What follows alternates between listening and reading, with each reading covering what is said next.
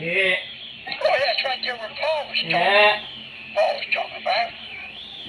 Yeah. For sins, taken occasion by the commandment to save me, and by it slew me. Wherefore the law is holy, and the commandment holy, and just and good. Was then that which is good made death unto me? God forbid, but sin, that it might appear sin, working death in me, which brings about separation. For we know that the law is spiritual, but I'm carnal, soul under sin. For that which I do, I allow not.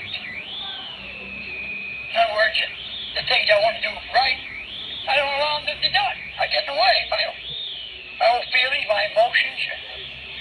For what I would, that do I not. For what I hate, that I do. If then I do that which I would not, I consent unto the law. It is good. Amen. Sorry.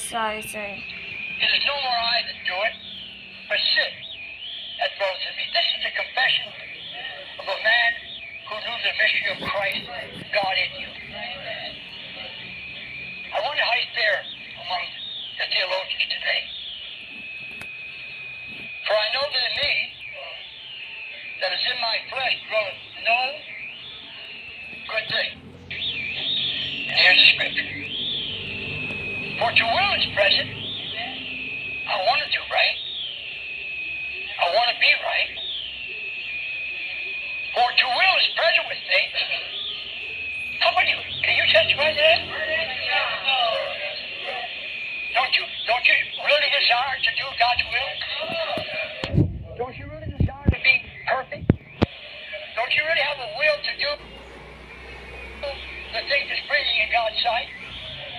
The will is present. What? It's not? I'm not telling the truth? Am I lying on the Holy Ghost? God forbid. Well, you know the trouble with most of it. If you quote the whole thing, you have to quote the whole thing. Oh yeah, the will is present, Brother Sterry. I got the will to do God's will. Well. He who is present with me, how to perform that which is good. That's some kind of a confession, isn't it? Huh? I find then law that when I would do good, evil, here it is again, evil. Any thought, any act, any happening, any event that turns us away from God, that is evil. This is an evil generation.